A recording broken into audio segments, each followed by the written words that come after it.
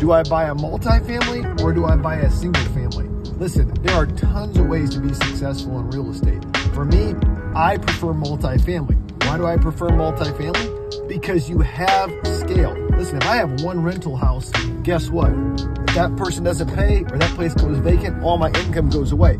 But if I have a 4-unit, 5-unit, a 10-unit, and one person goes vacant in a 10-unit, I still have 9 people paying.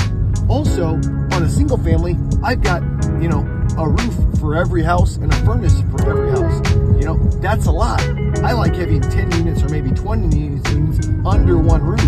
Longer term, your CapEx will be lower with multifamily as opposed to single family. And lastly, I love how multifamilies are evaluated. They're evaluated on the cash flow. So if I can get the cash flow up, meaning the income goes up by raising the rents, the expenses go down, I can increase the value of the property. I'm not in the whims of the market, like market ups and down and crashes like single family homes, because they're based on comparable sales. When the comps go down, the value of a single family home goes down. When the comps go up, it goes up. It can be feast or famine, where I buy for cash flow, long-term steady income that I know is going to appreciate over time. And that's why I love multifamily. Like, follow, subscribe with your boy Jigga J.